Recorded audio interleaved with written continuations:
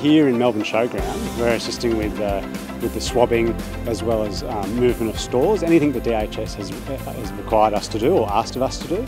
But ultimately my team and I today are assisting with the testing.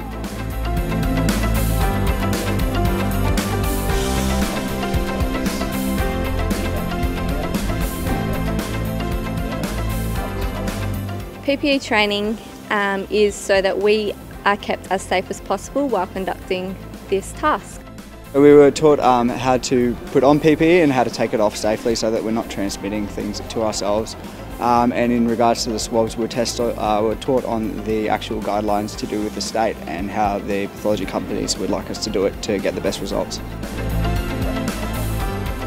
The whole of the ADF has done certain programs in order to be prepared and protect ourselves in order to ensure that we're ready to go at any time.